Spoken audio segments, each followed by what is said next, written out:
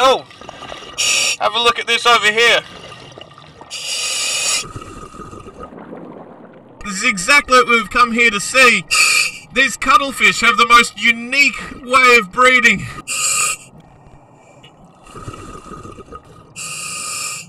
Ah, this is amazing. This way of breeding between cephalopods is where the male and female interlock tentacles kind of by the face. The male will deliver a very small sperm packet to the female into an opening just below her mouth with the hope of fertilizing the very next egg that she lays. It's kind of gross but kind of nice at the same time. I'll leave you guys to it.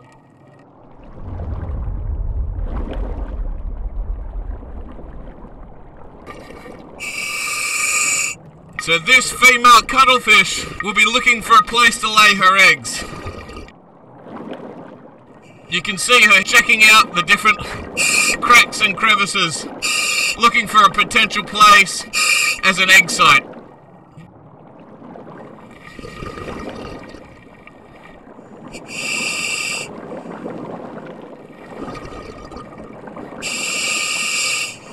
Found one.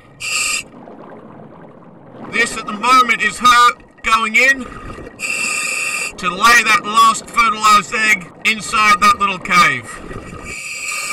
So you might be able to see her putting her head right up inside that crack. She's depositing the egg that she's just fertilized. Look, what's she got going on in there?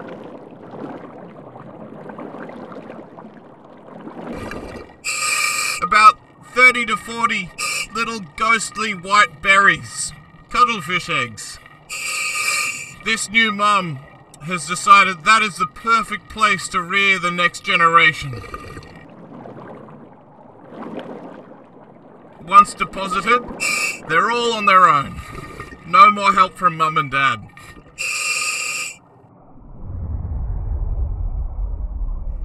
Oh, this is just so fascinating. It's like they don't even know that I'm here. Or don't care, because they've got other things on their mind.